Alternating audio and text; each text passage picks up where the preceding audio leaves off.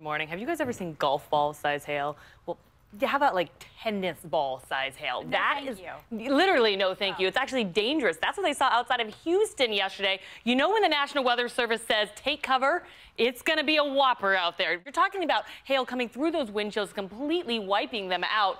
And today that storm is still out there. The good news is it has calmed down around the Gulf, but it's going to be ramping up again. In fact, it's going to be making its way all the way into the Northeast. So yes, Chicago, you're going to be looking about 2 to 3 inches of snow in the region. Then this guy's going to make its way into the Northeast, where it's going to be a rainy mess out there.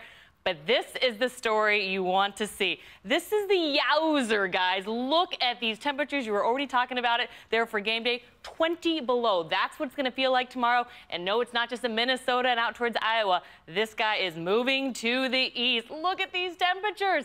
Yes, by Monday morning, we're talking a whopping 0. That's what it feels like out towards Detroit. Yeah, Pittsburgh, you're like a hint better. 4 degrees for you. New York City, 19 degrees.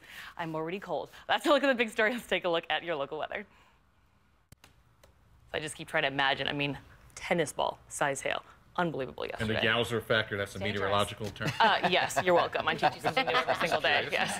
We should point out, Sarah's back and she got our tickets. She got your tickets. She didn't get your tickets? Mine. No, she did not. Ice cream as well.